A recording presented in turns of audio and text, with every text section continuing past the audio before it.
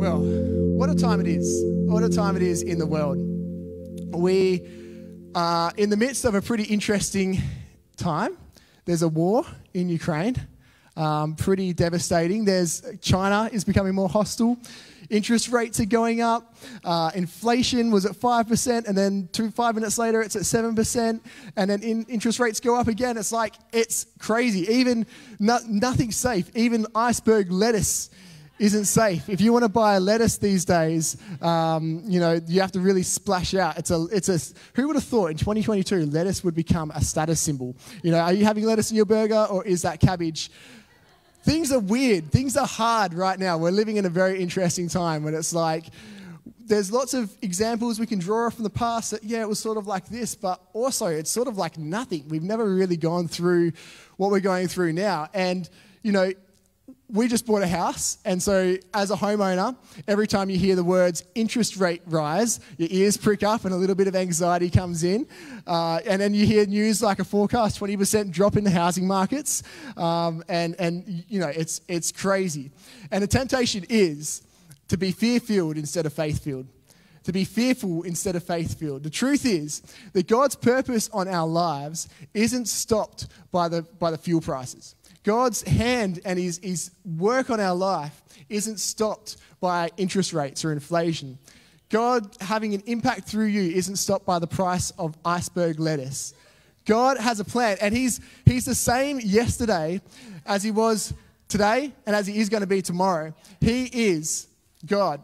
And so if you're anxious in this season about, the finances, what's going to happen, all these sort of stuff, if you're looking for the miraculous blessing and the power of God on your life, if you want to have a brighter tomorrow than you did yesterday, then the key is in this, and this is for each and every one of us. The key in this next season is shifting from independence to dependence in God. Shifting from independence to dependence in God. We're going to look at the story of David. When David was a king, he'd been through this massive journey, and David was a man after God's heart. He was a good guy, so he's a good guy to sort of look at and measure and take lessons from. And so he was king, and his kingdom was flourishing. He was winning all of his wars. He was defeating all of his enemies. Everything was flourishing. He had a lot of wealth and money, and everything was good. And who knows, when things are going well, that can sort of be a signal for a dangerous territory that we're about to enter.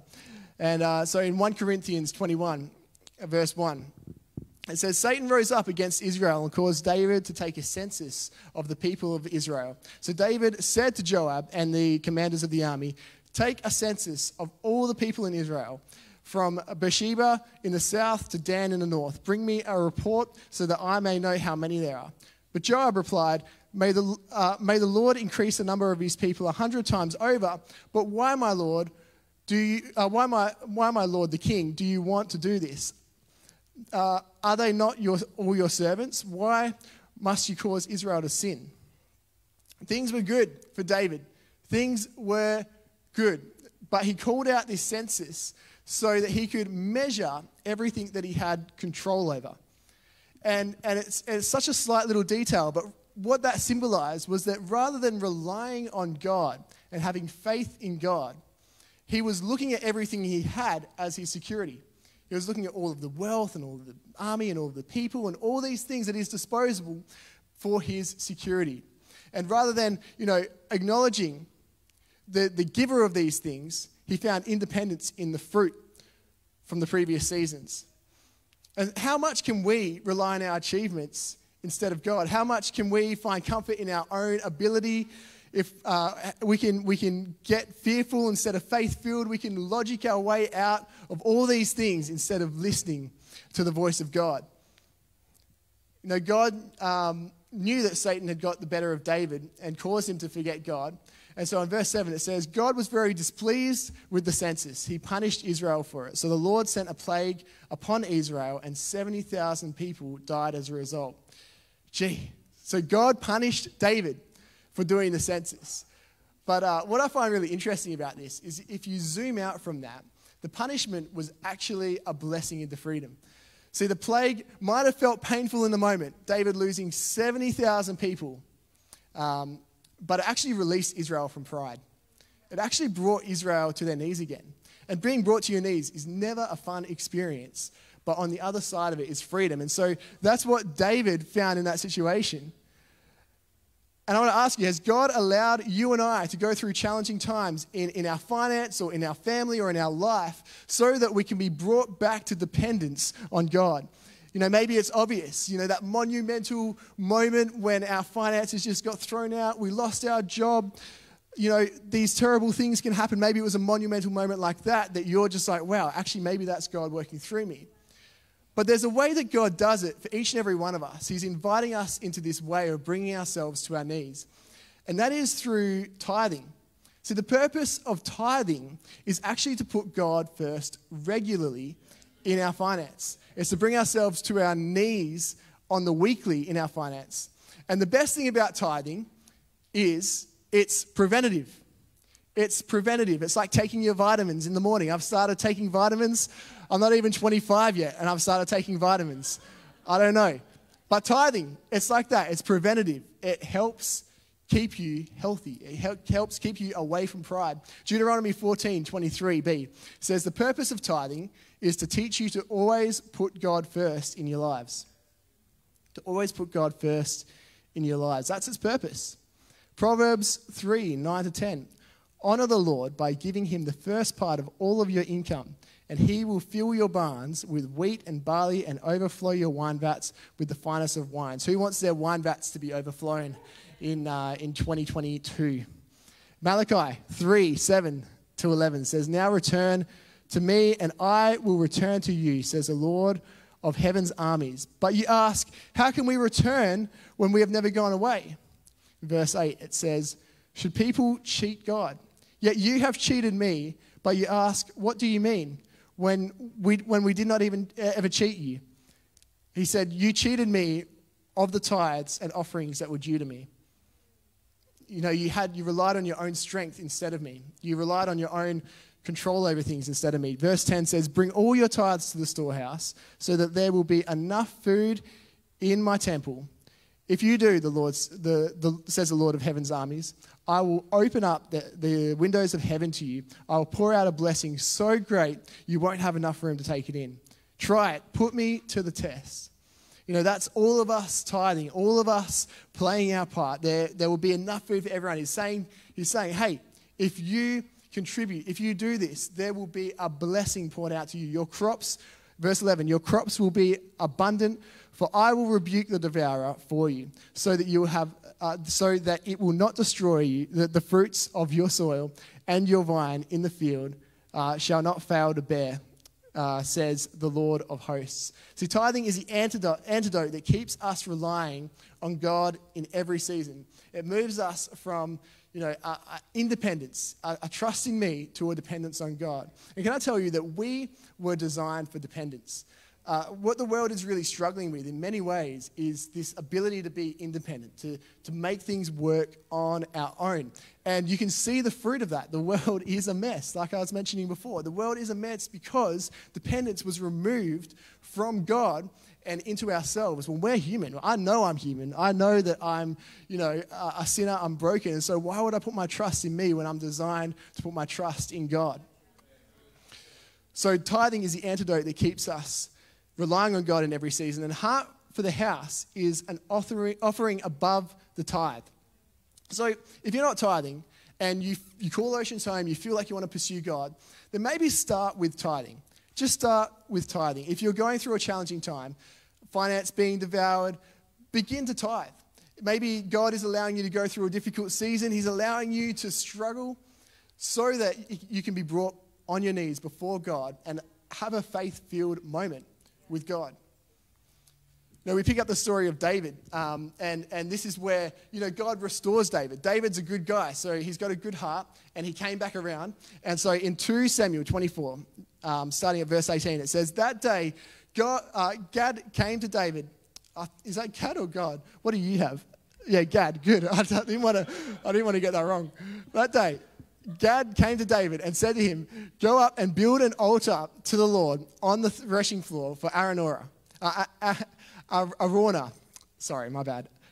A threshing floor of Araunah. That's a hard sentence to say. The Jebusite. So David went up and did what the Lord commanded him. So Gad said, come and build an altar. Is that Gad? Can someone fact check me? I'm doubting myself now. A little bit of doubt. I've become fearful, not faith-filled. The key to getting out of your situation is obedience. And I think the thing is we have the natural tendency to try and work our way out of things. I know I'm a very logical person. So if I look at a problem, I will approach that from the start of the problem. I'll be like, well, that's a practical thing. Let's try and fix this and fix that, and that will be solved. Whereas Dan and Kelsey, I'm always challenged by, because they're like, oh, there's a problem. God, what's this problem about? And I'm like, why aren't I more like that? I need to be more faith-filled. I'm very logical, and I think that's what we can do in our finance. That's what we can do in our lives. If there's a problem with my family, I need to work to sort that problem out. There's a problem with my finance, I need to do a budget and make it all work and get advice and listen to this podcast and put my money in Bitcoin and all these things. I'm going to work my way out of it. But when we come before God, God is inviting us to come before our needs. We don't actually have to logic our way, smart our way, ability our way out of anything. He's actually inviting us to come before him, come before the altar. And so, David went off to go buy the threshing floor to make an altar so that he would stop the plague. And it goes on to say, take it. Araunah says, take it, my lord the king, and use it as you wish. Here are oxen for the burnt offering. And you can use them you can use the threshing boards and the ox yokes for the wood to build the fire on the altar. I'll give it all to you, your majesty, and may the Lord your God accept your sacrifice. So Araunah offered the sacrifice on behalf of David. He was so generous, super generous. He's like, hey, I want to honor you. I will pay for the sacrifice. Let me cover this. I've got the bill. And I'm intrigued by what happens next, because, I think if David was to take that, I don't think it would have meant a whole lot. There's no personal cost to him. And so if there's something that needs to go on in your heart, someone else can't sort that out for you. Someone else can't give or sacrifice their way out of that for you. I don't think it would have meant a whole lot if Araunah had sacrificed on his behalf. And there's a couple of really good quotes that Jerry Falwell says, nothing of spiritual significance comes without sacrifice. Your spirituality will always be measured by the size of your sacrifice. Erwin Lutzer says, those who give much without sacrifice are reckoned as having given little. Those who give much without sacrifice are reckoned as having given little. And so it goes on to say, King David replied to Araunah, no, I insist on buying it for the full price. I will not take what is yours and give it to the Lord. I will not present burnt offerings that have cost me nothing. So David gave Araunah 600 pieces of gold in payment for the threshing floor. David built an altar to the Lord and sacrificed the burnt offering and peace offerings. In 2 Samuel 24:25, the story picks up and says, and the Lord answered his prayer for the land, and the plague of Israel was stopped. And so David chose a personal sacrifice. David said, hey, this is something that God's leading me in. I'm going to do this. And so he came before the altar and made a sacrifice towards God. And so there's so many things we can take out of this. I'm just going to take out 4 points from this message. And the first one is, David didn't want to cheapen his worship. He didn't want to cheapen his worship. He didn't want his worship not to cost anything. So David refused to let someone else pay what God had called him to pay. You and I are accountable to what God calls us to do, not what someone else, is going to do. It was David who asked God. It was David who God asked, not Araunah. So often we can see a way out of sacrifice. I think in church we can look at other people and say, they're the worship leaders. They're going to be the ones that worship. Or they're the pastors. They're the ones that are going to be, chasing after God. Or they're the prayer team. They're the war room. They're going to pray and they're going to see these things. But hey, if God is calling you to sacrifice something, then that sacrifice has to come from you. And I don't know what God's leading you in, but, don't cheapen the sacrifice. Don't cheapen the worship. If God's calling you to something and you're feeling it, then go all in. Hold back nothing, and you will see answers to your prayer. You will see freedom poured out in your life. Let's be hungry and open-handed to God. Let's take control of our own sacrifice. Let's not cheapen his worship. Let's take it. Let's go hard. The miracle, number 2, is the miracle is released on the other side of sacrifice. And that's so true. The miracle is released on the other side of sacrifice. As good as this sounded to David, he knew that he couldn't accept it. He knew that the miracle could only come about on the other side of his sacrificial obedience. He knew that the miracle could only come out on the other side of his own obedience to God. The miracle was released on the back of the sacrifice. Not after, but on the back of the sacrifice. When he made the sacrifice, the plague stopped. So first obedience, worship and sacrifice, then the miracle, and the plague was dropped. Full obedience, not partial obedience, not, hey, here's a free threshing floor. No, God called him to go buy the threshing floor, so be obedient and see the miracle released in your life. We want the obedience without the sacrifice, and then we wonder why we don't get the breakthrough. We want the obedience without the cost, and we wonder why we don't see the miracle.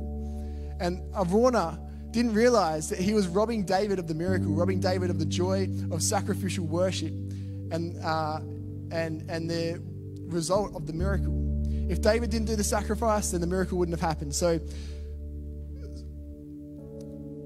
David paid for it. And so God's answer here, God is the answer here, not somewhere else. And I love this saying from last year that we really coined for our Heart for the House in 2021. My church is my responsibility and our world is our responsibility. My church is my responsibility and our world is our responsibility. Hey, if you call Oceans home, this is your place. This is your house. It's like owning a home. I feel like we're going to get the keys tomorrow and walk in. I'm going to be like, this is our house. We're going to fix that and make this great. And I've got a vision and it's going to be awesome. And this is your house. This is your church. This is your place. This is your avenue to see people reached every Sunday.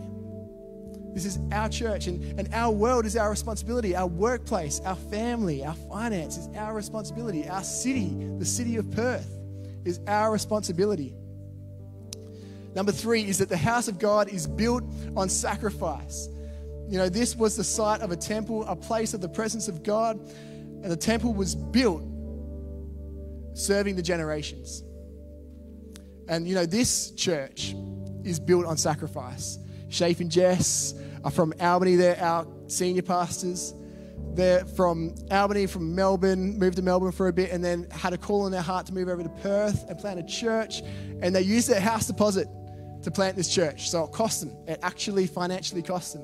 And since then, there's just been so many incredible people that have sacrificially given. All of our lead team, people that have helped build the church, so many people in this room that have sown and given up jobs and given up things and time and energy and finance to make this happen. Given up, even sometimes time with family to make this happen. It came as a sacrifice. But here's the thing, is their sacrifice led to the miracle that is Oceans Perth. We're talking 50 salvations. We're talking 30 rededications. We're talking 42 baptisms. Come on, we're talking 20 people coming through Oceans Academy. Come on, I feel like we need to get louder. Come on, isn't that exciting? People healed, people delivered from anxiety, people physically having things healed. Me and Ash, we've experienced healing. We've experienced miracles and blessing and favor and abundance. We're buying a house, and to think that 2 years ago, I'd given up my jobs to go full time here at Oceans, but not rely on any income. And we were ready to sacrifice a wedding. We were ready to sacrifice timelines. And what comes on the other side of sacrifice is blessing. And now look at where we are and look at where church is. I just think on the back of each of your sacrifices, this church has been built. And so the house of God is built on sacrifice. If you want to see this place reached, it's on sacrifice. Number 4 is that salvation comes through sacrifice. This sacrifice stopped the plague. It saved Israel, the sacrifice that David made. It was the site. This was the site of the greatest sacrifice. And the devourer was stopped. People saved due to the sacrifice. And so salvation comes through sacrifice. And it's not just the building. When we're talking about sacrifice to make the building is just the vessel to see the people saved. And as we sacrifice, as we establish, Oceans Perth, we will see more people saved, an avenue for people saved. Let me just, some details. I just think some details are that, right now, it's hard to find a building. We've got Encounter Night in 2 weeks. Awesome. It's going to be great. God's hand. We trust him. But it's logistically hard. It takes a lot of effort to find a building. We don't have a building for it yet. We're hoping that something comes through. But just things like that, that's hard. And we've got $80,000 in the bank, which is incredible. And your Heart for the House giving is going to go towards the fit-out costs for a new place. So once we hit 100, 120, then that money can be used. And let me tell you, to fit out a building, a pre-existing warehouse or something, it costs anywhere between $150,000 and $500,000. So we can do it, but we'll have to go into debt. But the more that we raise in the Heart for the House, the more we sow into the future of Oceans Church, the more poised we are to see salvations, the more poised we are to see people come into this place and be saved, to have a building that can be a vessel for that. So salvation comes through sacrifice, and you're invited to be a part of the miracle. If you're in this room, you're invited to see the devourer rebuked over your life, to see the provision of God in your life, to be a part of the miracle in this church. I just believe that when you give, when you put God first in the area of your finance, all areas, but especially in the area of your finance, there will be new jobs, new doors opened, new opportunities, new business ideas, more financial freedom, just more joy, more satisfaction on the other side of putting God first and taking your dependence back to God. So I just want to invite you into Heart for the House as we join together next Sunday and we make a pledge into the future of this church, to pray and consider what that is for you. It's not about being the biggest. It's not about being, it's not about the amount. It's about what God's leading you through, because let me tell you, the amount will be right if you go to God and ask for it. So pray and consider, what generous sacrifice can you make? It's not about money. It's not about the amount, but it's about our hearts aligning with God to see the miracle unfold and the miracle of reaching many people. And so as I said, we are in this next year hoping that we can grow, we can continue to grow, fit out a building, see a place built. That's where we're heading in Oceans Perth. Oceans Albany is also doing incredible things. Everything you pledge towards Oceans Perth stays in Oceans Perth. It will be used for the facility. But hey, let's continue to be generous. Let's continue to sacrifice and see what God's doing, because there will be miracles. Let me tell you, there will be miracles. There'll be more people saved. Those numbers, the fruit of the last season, the 40 baptisms, 50 salvations, they will be small compared to what's going to come in the future. And so God's got a great plan for this church, and it's going to happen, and he's inviting you to be a part of it. I think that's pretty cool. And so take your pledge cards home. You can also check out details on oceans.church/house on our website, and pray about it this week. God, what are you calling me to give? And really pray about that. But hey, we're just going to come into a bit of ministry time. Why don't we just stand where we are right now?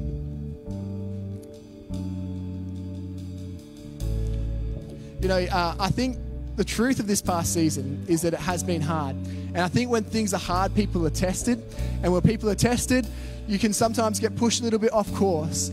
And I don't know about you, but I feel in my heart, I need to come back before God. I need to reassert my dependence on God. And so I don't know what God's doing in your life, but maybe that's you. And in a moment, what we're going to do is we're going to open up this altar right down here at the front for you just to come before the altar. This is just a stage, but symbolically, it's the altar of God. And so we're going to do a symbolic act.